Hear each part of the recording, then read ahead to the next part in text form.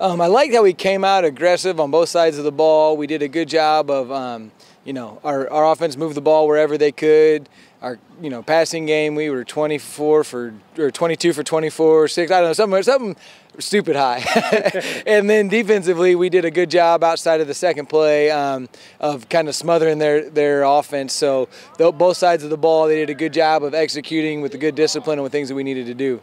What's really the focus this week in preparing for some of the challenges that Leo presents, and what are your biggest concerns going up against a team like them offensively and defensively?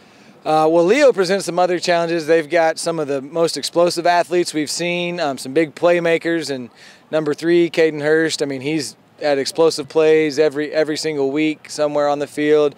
Brock Schott at tight end and defensive end, both sides of the ball, another big player. I mean, they've got a bunch of guys that can make plays just as talented as our group. So we just got to be more disciplined and do things, execute the way we need to.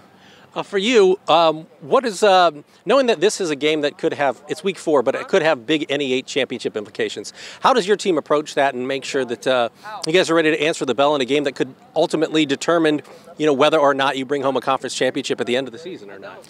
Yeah, I mean, I think it's the same as we've talked about before this season, is we're going to be better than the team we were last week. So whoever lines up across from us is just, you know, in the way of whatever we're doing. We're going to do what we do, get better at our job, and get better than we were the week before.